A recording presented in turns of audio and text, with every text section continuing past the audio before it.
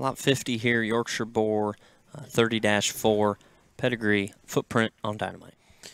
Yeah, so these litter 30s kind of wrap things up here. One of the last 2 litters that we're going to sell. And, you know, when you think about those sisters that we're selling there at the top of the sale, Clay, I think, you know, these boar prospects fit that same mold. And, you know, it's no surprise where they come from a pedigree perspective, coming from the Beck crew there on the bottom side. So really excited about the opportunity that folks have to get on these boar prospects. Yeah, this one here, a little more moderate, probably bigger shelf window than the brother, but I think if you got a later end point, I think this is the one you tie into because he's stout as well. He's flexible.